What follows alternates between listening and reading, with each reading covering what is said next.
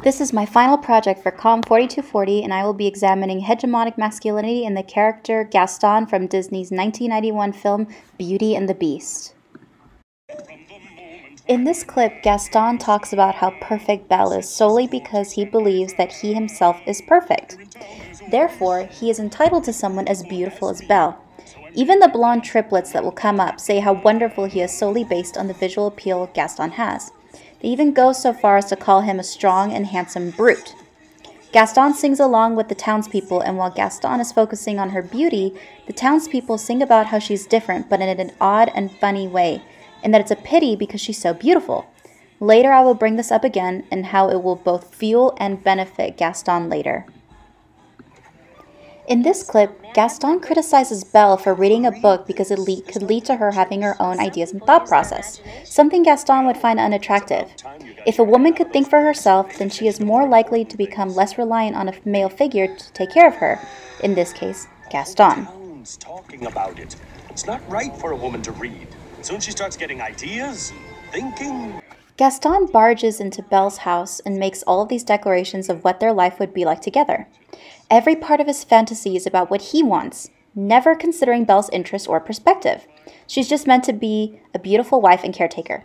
Gaston continues and says they will live in a lodge while his wife does the cooking, tending to her husband by massaging his feet, and taking care of their 6 or 7 strapping boys along with the dogs, as Belle tries to put distance between herself and Gaston. Instead, he kept trying to corner her and kiss her. All of this is done without Belle's consent. Say you'll marry me. The beginning of the montage is about Gaston's hurt pride over Belle rejecting his proposal. Le Fou and the townspeople take it upon themselves to try and cheer him up by showering him with compliments and admiration of how Gaston is a god among insects. Le Fou sings how Gaston is one of a kind and listing all of his qualities and characteristics, like being swift, quick, or having a thick neck, strong biceps, being good at fighting, and hunting. Even his bad qualities were met with approval by the townsfolk. The whole song is about Gaston being the epitome of masculinity and that he could do no wrong, even when it comes to constantly harassing, blackmailing, or physically grabbing at the female lead, Belle. Because Gaston is the pinnacle of what everyone should strive to become, it's okay because Gaston is a man's man. When the townspeople asked her if the beast was a threat, she stated no. Gaston, seeing Belle's look of love towards the beast, hurts his pride as a hero and a man.